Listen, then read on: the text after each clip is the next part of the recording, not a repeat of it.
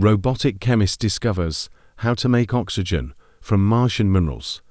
A chemistry robot analyzed meteorite samples and tested a range of catalysts, demonstrating a possible approach for producing oxygen at a Martian colony.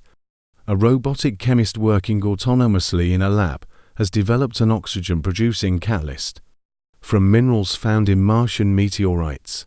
The same procedure could one day be used to provide oxygen for astronauts on Mars.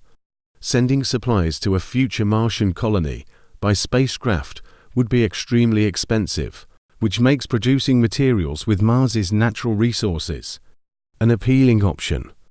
But this can be difficult because there are fewer available elements on Mars than on Earth. Yi Luo at the University of Science and Technology of China in Hefei and his colleagues have developed a fully automated robot chemist. The machine used a high-powered laser to analyze the chemical makeup of 5 Martian meteorites and found 6 elements in significant quantities: iron, nickel, calcium, magnesium, aluminum and manganese. On Earth, we don't use these 6 elements because we have more choice, says Luo. These 6 elements are not the best for this kind of catalyst, and it limits its performance, but it's what you've got on Mars.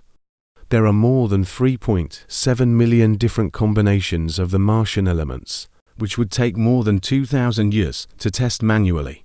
If each round of testing took around 5 hours, says Luo, rather than checking every combination, the robot used artificial intelligence to predict which combination of elements would make the best catalyst for producing oxygen.